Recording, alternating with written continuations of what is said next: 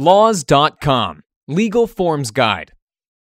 Form 1040A is a United States Internal Revenue Service tax form used for filing an individual's tax return. It is a short form, as it is a cut-down version of the long 1040. It can be used by individuals who do not make more than $100,000 and do not itemize their deductions. The Form 1040A can be obtained through the IRS's website or by obtaining the documents through a local tax office. The tax form is to be filed by the taxpayer at the end of the taxable year.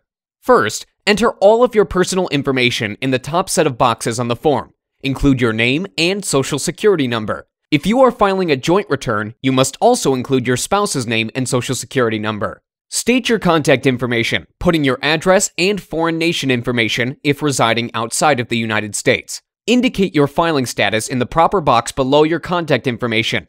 If married and filing separately, you must put your spouse's social security number.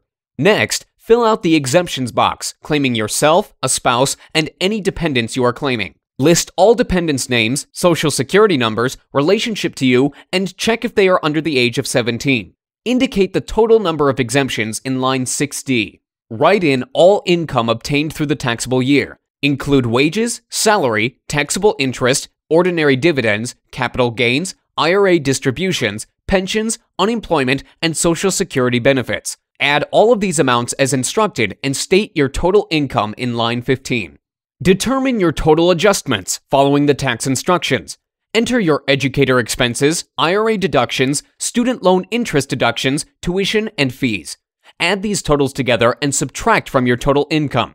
This will determine your adjusted gross income. Next, you must determine all tax credits and payments from the tax year. You must enter your standard deduction and any additional tax credits you are claiming.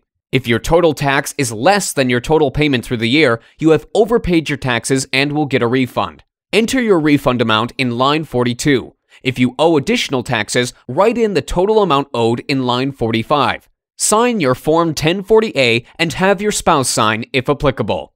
To watch more videos, please make sure to visit laws.com.